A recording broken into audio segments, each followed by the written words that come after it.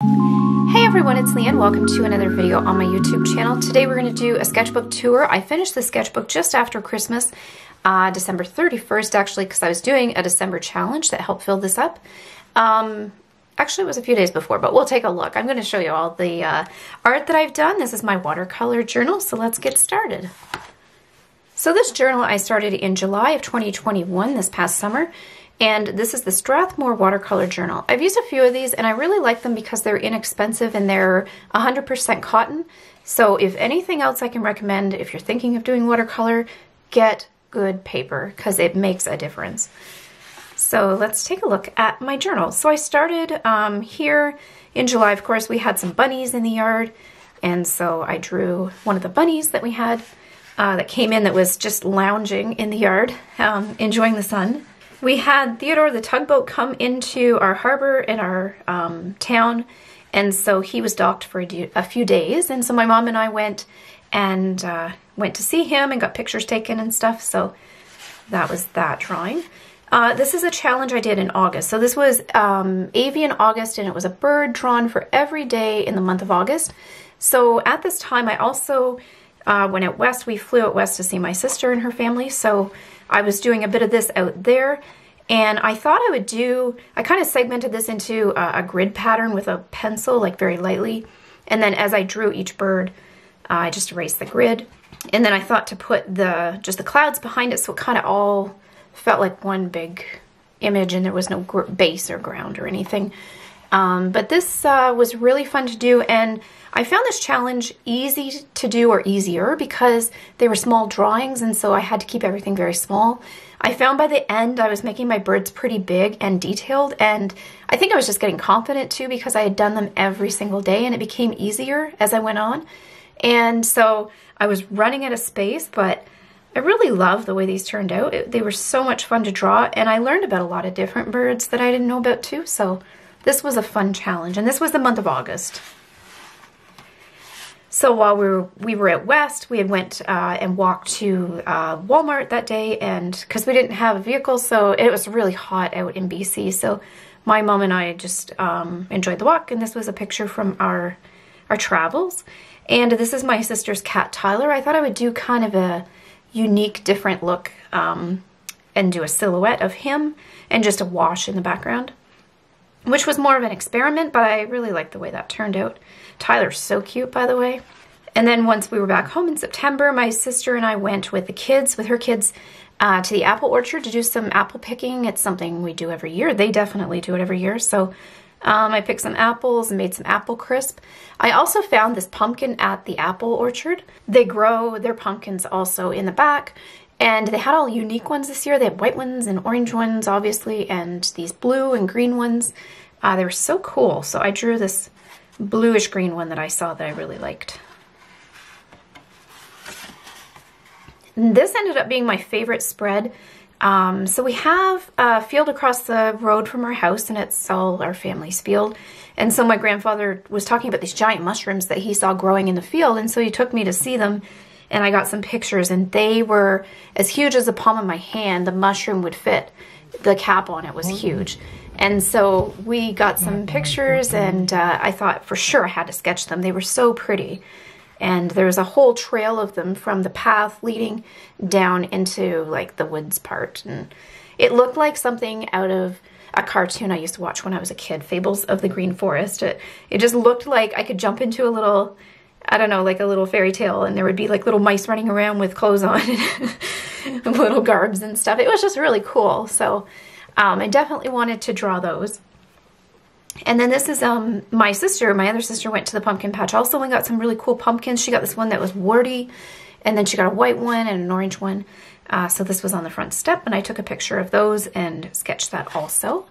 And then that same sister had a baby. She had her first baby this September, and so I became an aunt again, and so I drew.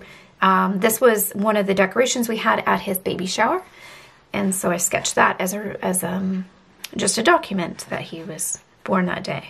I took a break in here, so this was in September 29th was when he was born, and then I started up in December on the sketchbook. So in that time that I had that block, I started doing Inktober, and I did different sketches on toned tan paper. So I didn't want to put them in my sketchbook. I did something totally different, and I didn't end up finishing Inktober. I got really burned out, and I think just between like doing the bird challenge every day, even though it was simple, just that commitment. I love challenges, but then I just get exhausted too. So sometimes you just need a break to replenish and refuel your creative side. So I did take a break, but I jumped into another challenge.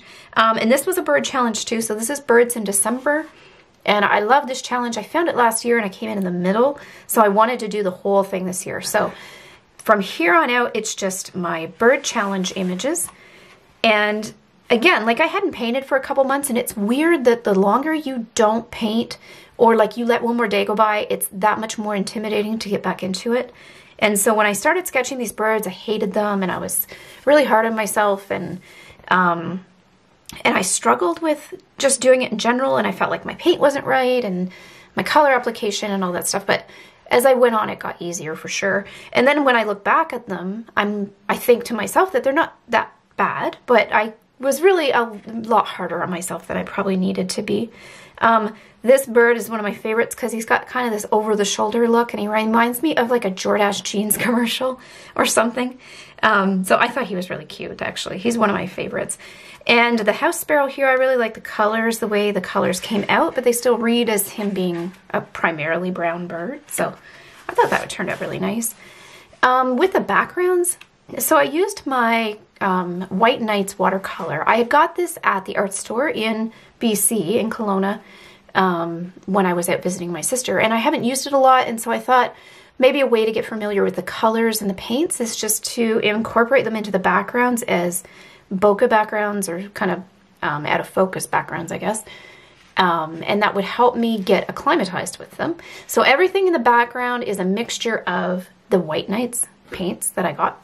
And I had this chart that I made of those colors. So I did across the top and down the side of the same colors.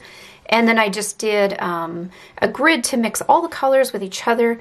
And then on the top row, it'd be primarily this pigment versus whatever it was matching up to, and vice versa on the bottom section. And so I used this as a guide also when I was trying to figure out what colors to make the backgrounds. I kind of look at this and just pick something randomly that I liked and see what the pigments were, and then try mixing from there. So that's how I did the backgrounds. And they were really fun to explore a lot. Like I learned a lot by doing it that way, and I felt more confident even having that reference to start with, instead of just looking at the same 12 paints and going, oh my goodness, what do I mix today? And so it's nice to have that reference because there's so many different colors, and so I don't feel so blocked into just 12. I don't see it just so linear. So this was a big help with choosing those backgrounds.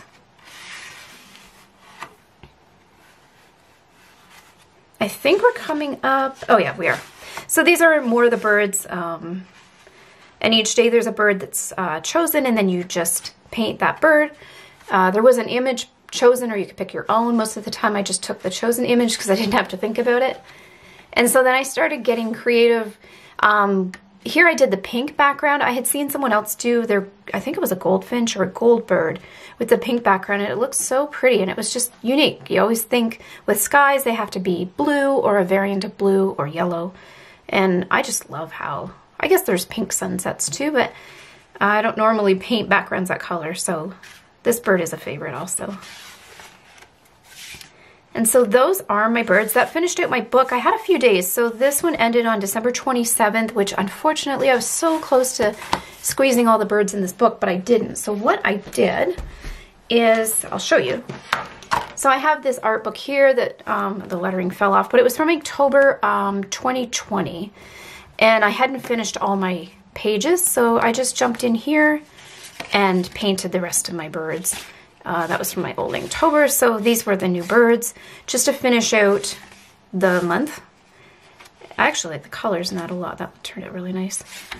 Yeah, so I still have a bit of this Pentalic book left, and this size is really nice too. And it's funny, when you look at the Instagram shots, it's hard to tell that this is so much smaller. I guess not too much, but it's a little bit different than looking at it in this book. It feels like the birds have a bit more room to be larger in this book than they do in this one. I got some tails cut off here when I started, but then I was able to squeeze them in better as I went along. So these are my, well, this is my book tour. I hope you enjoyed that. And then I look at the finishing of my birds for Birds in December. My next sketchbook I have is the Etcher sketchbook. I've never used these. And so my mom bought me these for Christmas, and there's 3 in a pack. And so I have opened this one.